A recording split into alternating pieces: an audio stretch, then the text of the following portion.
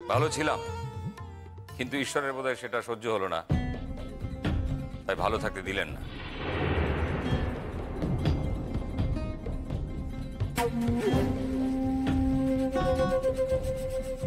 তোমার কথার মানে বুঝতে পারলাম না বাবা।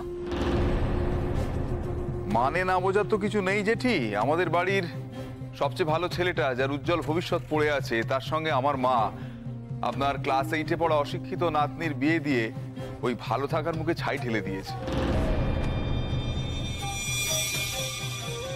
আবিরের বাবা মা হয়ে আমার দাদা বৌদি আর ভালো থাকে কি করে বলুন?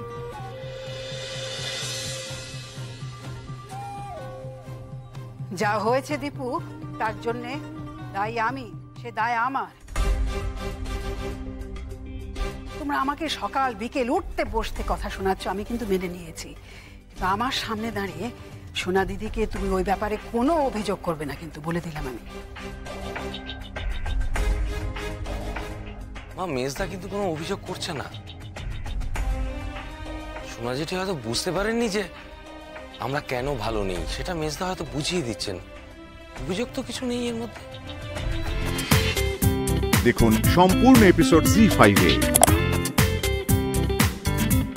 পোপে যাও, শালুককে নিয়ে এসো।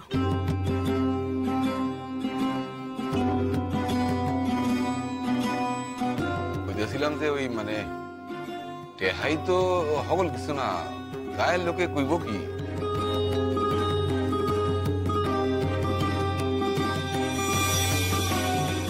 তুমি কি বলছো গো এসব?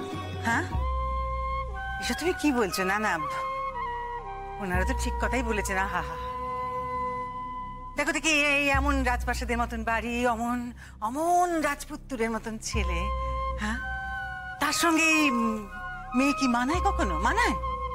না না না গো না, ওদের কোনো দোষই নেই, ওনাদের কোনো দোষ নেই।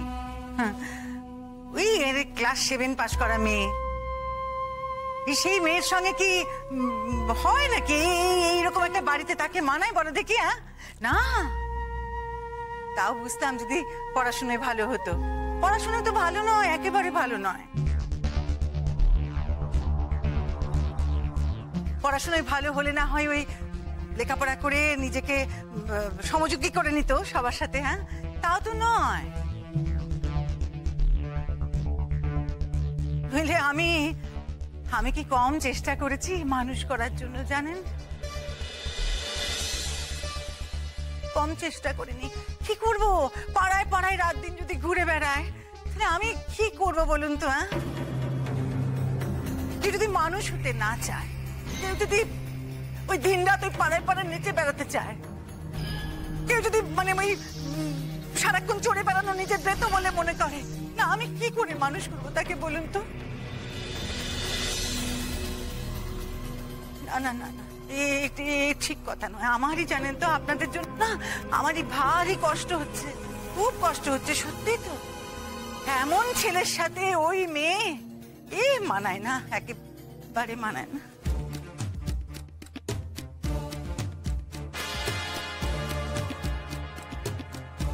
বৌমা, তুমি কি এই কথাগুলি কানে লেগে এখানে এসো?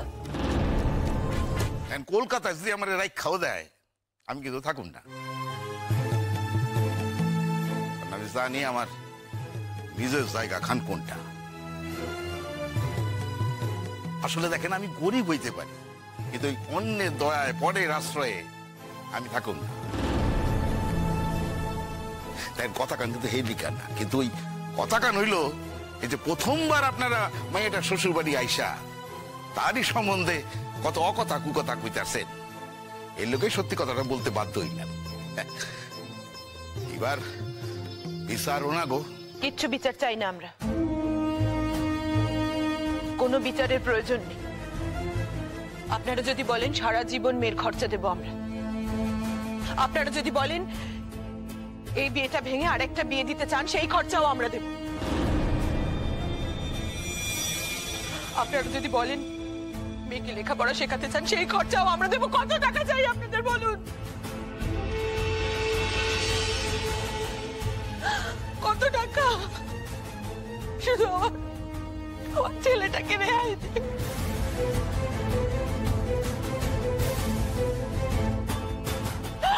ছেলেটাকে বাদ দিন, আমার ছেলেটাকে, আমার ছেলেটাকে। আর কিচ্ছু চাই না, কিচ্ছু চাই না। বড় বৌমা, তোমরা কিন্তু আমার বড় আদরের, কিন্তু এমন একটা পরিস্থিতিতে আজ তোমাদের সঙ্গে দেখা হইল যে আমার আদর তোমাদের দিতে পারলাম না।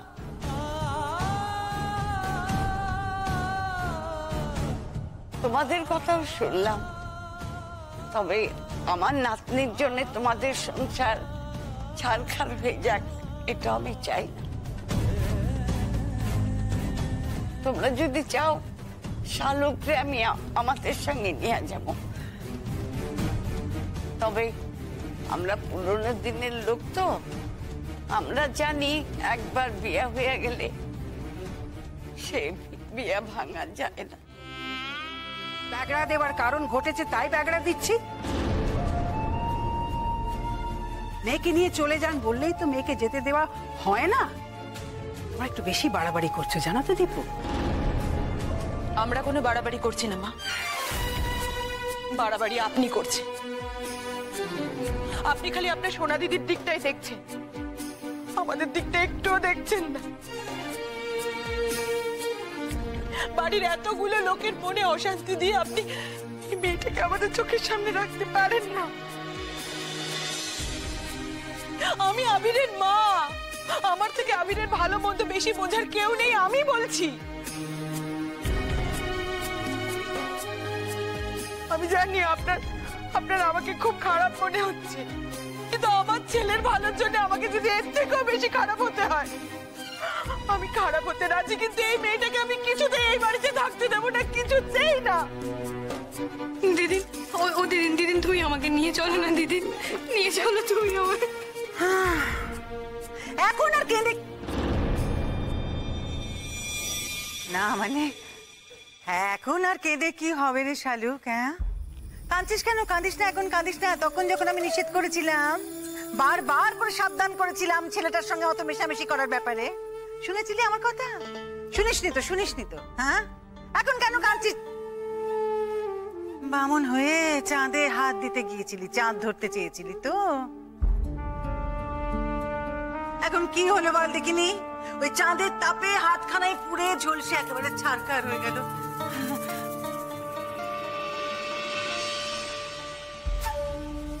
বলছিলাম কি করবো বলুন, এই মুখ পুরীকে তো এখন আমাদের সঙ্গে নিয়ে যেতে হবে, আমাদের কাছে রাখতে হবে না। আর কোথায় কোথায় পাঠাবো তাকে?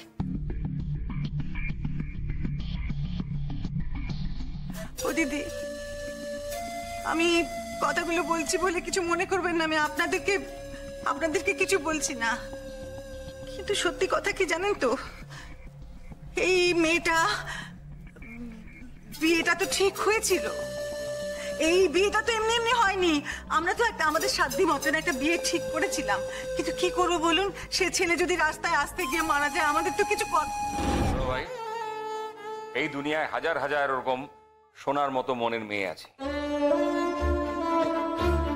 তাদের সবাইকে তো আমি আমার ছেলের বউ করতে যাচ্ছি না। তো ওর যখন সোনার মতো মন আছে, তখন সেই মন নিয়ে থাকুক। যে সংসারে যাবে সেই সংসারকে সুখী করুক, এ সংসারে ওর কোনো প্রয়োজন নেই।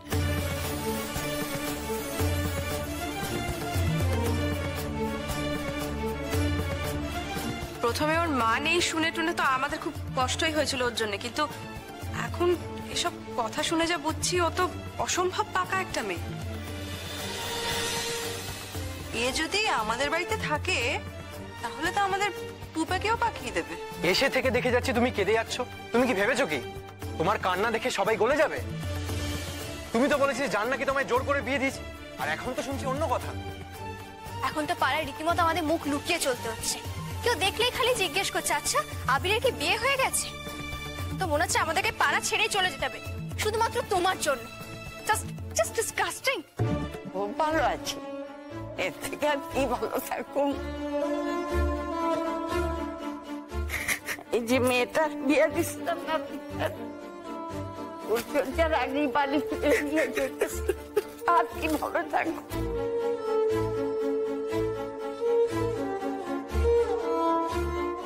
যে আবির ভাই, তুমি এসেছো, খুব ভালো করেছো। হ্যাঁ,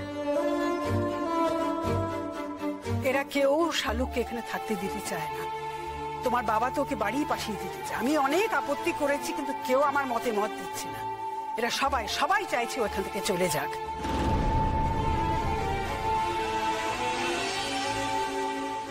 আমি অনেক চেষ্টা করেছি জানো তো, কিন্তু আমার সামর্থ্যতে বোধহয় আর কুলোচ্ছে না। তোমার বাবা অবশ্যই বরাবরই খুব দয়ালু মানুষ। উনি বলেছেন যে মাসে মাসে ওর খরচা নাকি উনি পাঠিয়ে দেবেন, এবং এও বলেছেন যে শালুকে যদি অন্য কোথাও বিয়ে হয় তাহলে সেই খরচাও উনি দিয়ে দেবেন। আমি অনেক চেষ্টা করেছি, অনেক চেষ্টা করেছি। শেষবারের মতো তোমাকে বলছি, তুমি তো ওকে বিয়ে করেছো, তুমি তো নিজে হাতে ওর সিঁথিতে সিঁদুর দিয়ে শপথ করে ঘরে তুলেছো। তোমার কিচ্ছু বলার নেই, কিচ্ছু বলার নেই তোমার? না মা, ওর কিচ্ছু বলার নেই। এই কদিনে তোর কি হলো বলতো? তুই সমানে মেয়েটার হয়ে কথা বলে যাচ্ছিস। আবির, এত গুরুজনরা এখানে দাঁড়িয়ে আছে, একটু লজ্জা শরম রাখ। এত বড় একটা অপকর্ম করে এসে বড়দের সামনে সেটা গলাবাজি করে বলছিস? বিয়ে করাটা কোনো অপকর্ম নয়। যদি বিয়ে করাটা অপকর্ম হতো তাহলে তো সেই অপকর্ম তোমরাও করেছো।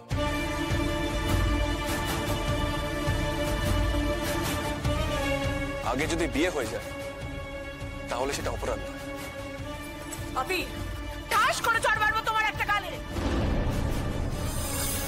কদিন যেতে না যেতে দেখছি মেয়েটা অনেক উন্নতি করে দিয়েছে তোমার। মাথা মুড়ি একেবারে গোল ঢেলে দিয়েছে না? আর হবি নইব কেন? যা শুনছি গেছে কেলেঙ্কারির কথা। এইসব কথা শোনা না কেন? আমার মরে যাওয়া উচিত ছিল, মরে যাওয়া। কি কথা শুনেছো তুমি? কেন কথা বাড়াচ্ছিস আবির? যেটা বলা হচ্ছে সেটা রিপিট শুনতে চাস না প্লিজ? বাহ, আমার ব্যাপারে কথা হচ্ছে আর আমাকে জানতে হবে না। ব্রিলিয়ান্ট।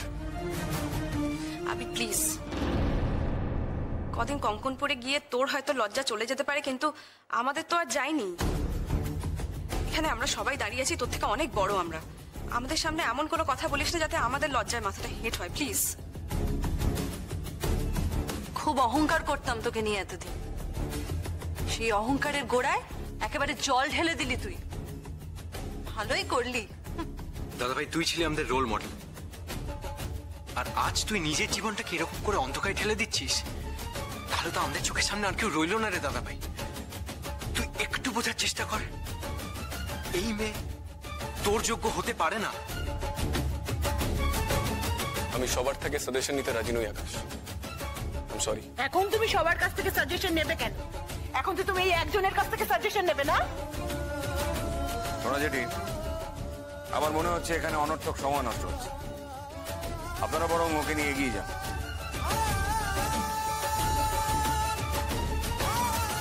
আমি জানি আপনাদের আসতে খুব কষ্ট হয়েছে, অনেকটা পথ, অনেক ধকল গেছে। মানিক, আমি বরং তোমাকে 1000 টাকা দিয়ে দিচ্ছি। পারে না, বুঝলা, পারে না। না খেয়ে মরে গেল, সে ভিখারির মতো ভিক্ষে চাইতে পারে না।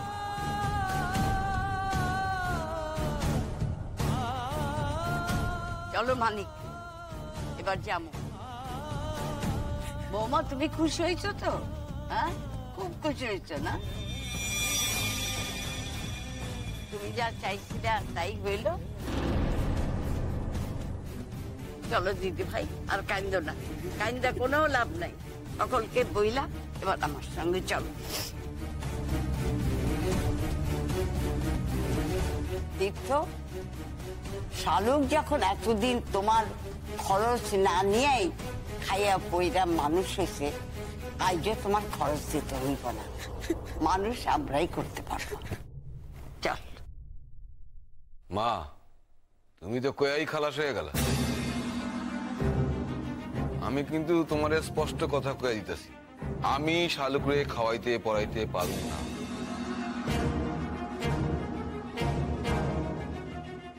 না না মানিক ভাই, তোমার কিছু চিন্তা ভাবনা করতে হইব না। এবার থেকে শালুক মা আমার বাসায় খাইব। আমি যদি দুইটা জুগাইতে পারি তাহলে ওর ভাগ্যও জুটবো।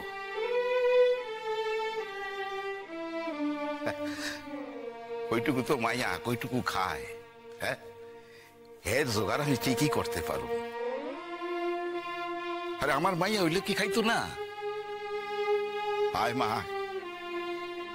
অনেক বড় লোকের ঘরে শ্বশুর বাড়ির ঘর করছস তুই। আয়, শুধু মনে মনে তোর ঠাকুর রে ক আর কোন মাইয়া রে যেন এরকম শ্বশুর বাড়িতে আইয়া ঘর করতে না হয়। আরে মা, হায় চল্লায়।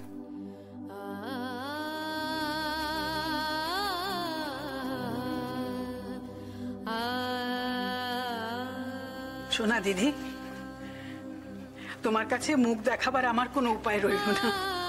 আমরা গুলিগিরি করে বউকে খাওয়াবে। বারবার তুমি এই বউ বউ শব্দটা উচ্চারণ কেন করছো? কে ওর বউ? ওই মেয়েটা? ওই মন্ত্রোচ্চারণ করে সিঁথিতে সিঁদুর পরিয়ে দিলে আবার বউ হয়ে যায় নাকি? আমি এই বিয়ে মানি না।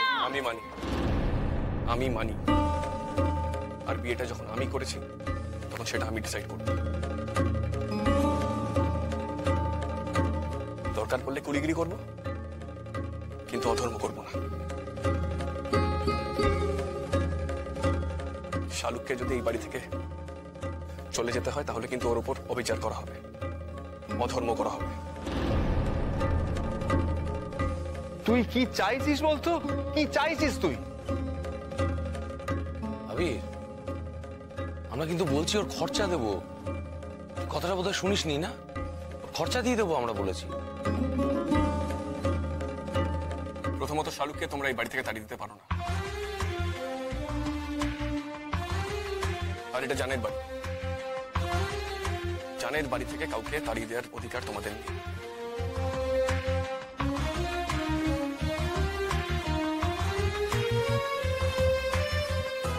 বেশ, জানের বাড়ি থেকে যখন তাড়িয়ে দিতে পারি না তখন এই বাড়িতেই থাক। এই বাড়িতে তো অনেক আশ্রিত পরিজনেরা থাকে, ও নয় সেইভাবেই থাকবে। আমি নিজের হাতে ওর সিঁথির সিঁদুর মুছিয়ে দেব।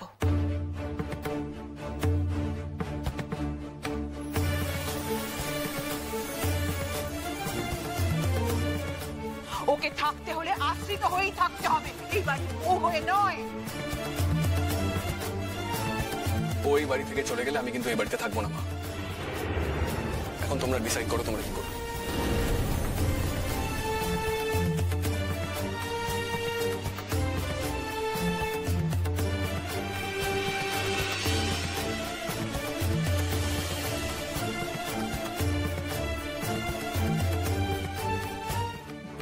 তুমি শাখা সিঁদুর পরে আমার ছেলের বউয়ের পরিচয় এই বাড়িতে ঘুরঘুর করবে, আমি সেটা কিছুতেই হতে দেব না।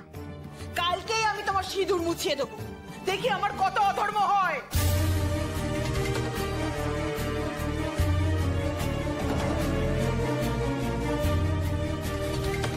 শালুক, যাও ঘরে যাও।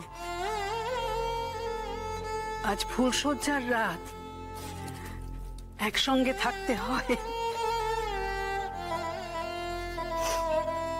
কিন্তু আজকের পর যতদিন না তুমি যোগ্য হচ্ছ, আর যতদিন না আমার দাদু ভাই নিজের পায়ে দাঁড়াতে পারছে, কেউ কারোর সঙ্গে থাকবে না, বুঝতে পেরেছো? যাও ঘরে যাও।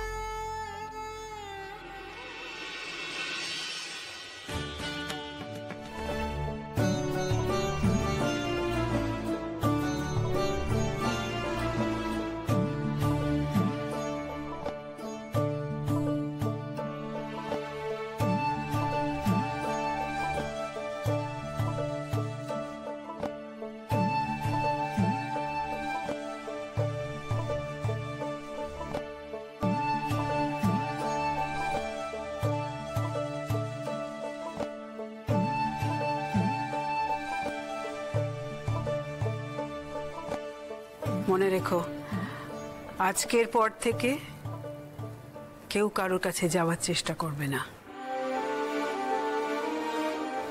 এই একই বাড়িতে থেকে আগে দুজনে দুজনের যোগ্য হও, তারপর সময় হলে আমি নিজে শালুককে তোমার কাছে নিয়ে আসবো দাদু ভাই, মনে থাকবে?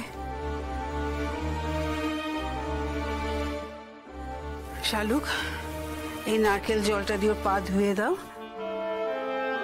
তারপর নিজে চুল দিয়ে মুছে দিও।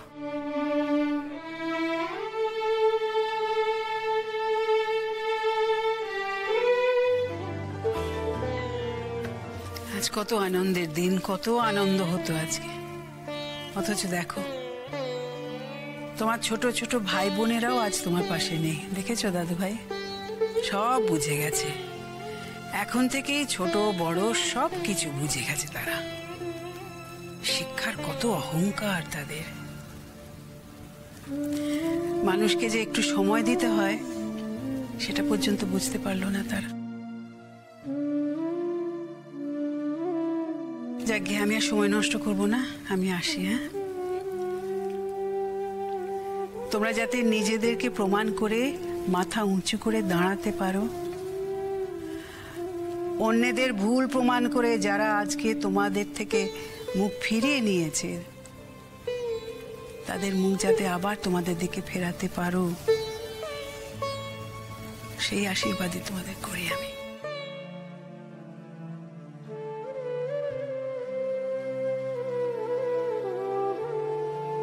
এসো না, এসো এসো। এই দেখো দেখো, কি বলেছিলাম তোমাকে? হ্যাঁ, কি বলেছিলাম দেখো না।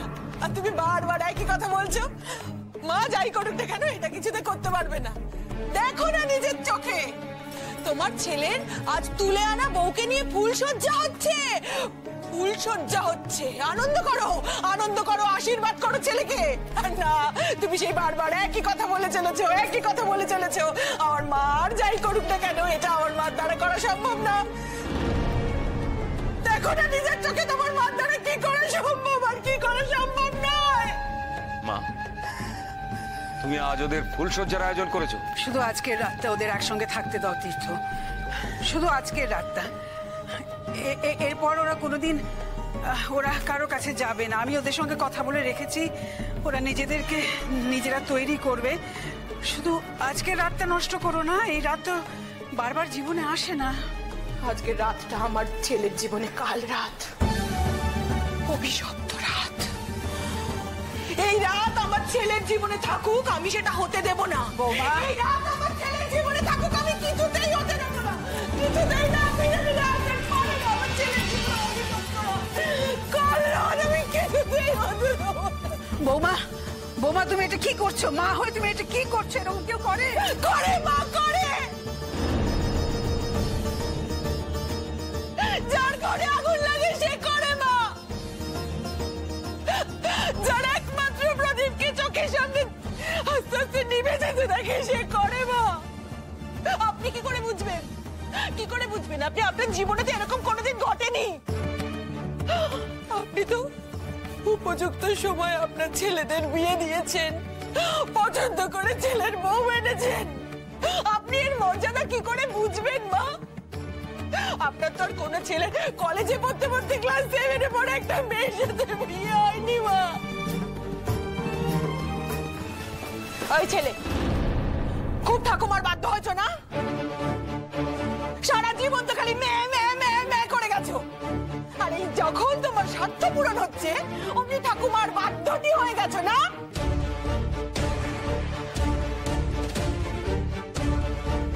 এই তোমার ভবিষ্যৎ বাবা, এই তোমার ক্যারিয়ার বাবা।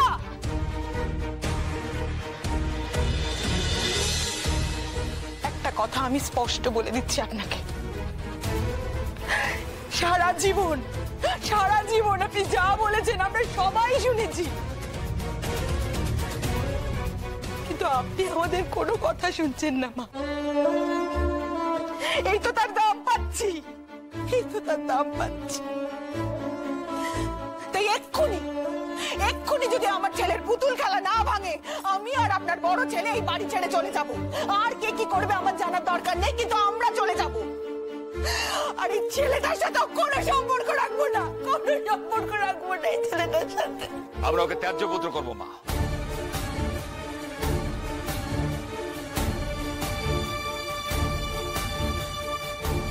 আর এই মুহূর্তে সমস্ত ভেঙে আগে যেমন ছিল তেমনি থাকতে হবে। এই সমস্ত নাটক আমি এখানে কিছুতেই করতে দেবো না।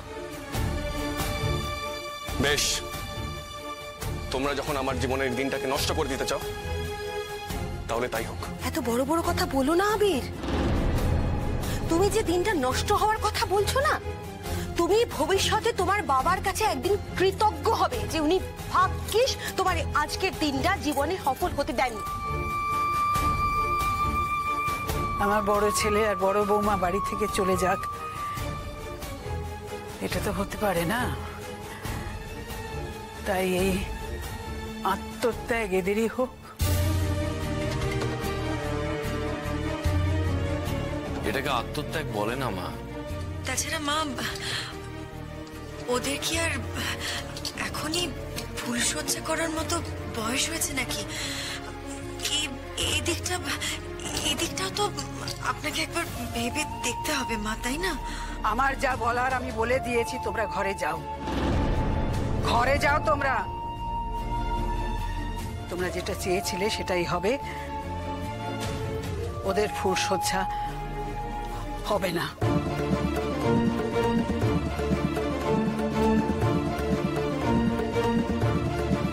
আবির ভাই, শালুক, আমি তোমাদের কাছে হাত জোর করে ক্ষমা চাইছি। হ্যাঁ, আমি তোমাদের জন্য যে আয়োজনটা করেছিলাম সেটা রক্ষা করতে পারলাম না, তাই জন্যে আমি ক্ষমা চাইছি।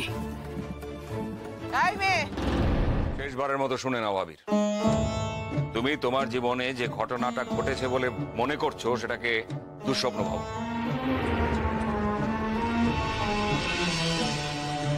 কাল থেকে আমি দেখতে চাই তুমি যেমন আগের আবির ছিলে, লেখাপড়া নিয়ে কলেজ নিয়ে ব্যস্ত থাকতে, ঠিক তেমনি জীবন কাটাবে। আমরা এবার বাইরে যাবো, দরজাটা বন্ধ করে দাও।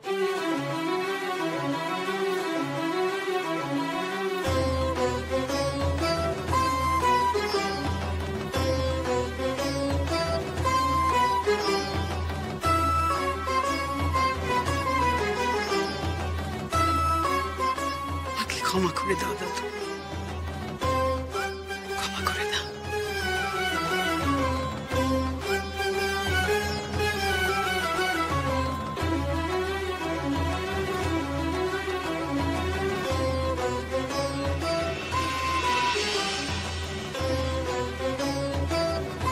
কি হলো?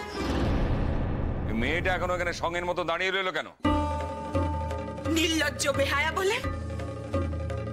লজ্জা যার নেই বড় বৌদি, তাকে তো এমনি এমনি ছেড়ে দেওয়া যায় না। সেই যাতে লজ্জার শিক্ষাটা পায় সেই ব্যবস্থা আমাদেরই করা উচিত, এবং জোর করে। এই বেড়া এখান থেকে, বেড়া। নির্লজ্জ বেহায়া কথা কাট, বেড়া বেড়া বেড়া বেড়া বেড়া, যা এখান থেকে, যা। বেহায়া মেয়ে একটা। একদিন তোমার এই অপমানের উত্তর আমি দেবো শালুক। আজ তো আমি খুব ছোট, আজ আমি তোমাকে সবার সামনে ভাত কাপড়ের দায়িত্ব নেব বললেও সত্যি সত্যি আমি তো কিছু করি না। আমি তো তোমার দায়িত্ব নিতে পারবো না। কটা দিন কষ্ট করো, আমি যে শপথ করেছি একদিন তার ঠিক অক্ষর অক্ষরে আমি পালন করব, দেখে নিও। তুমি কি আমার ঘরে শোবে? তাহলে এক্ষুনি চলো, আমার হাতে বেশি সময় নেই।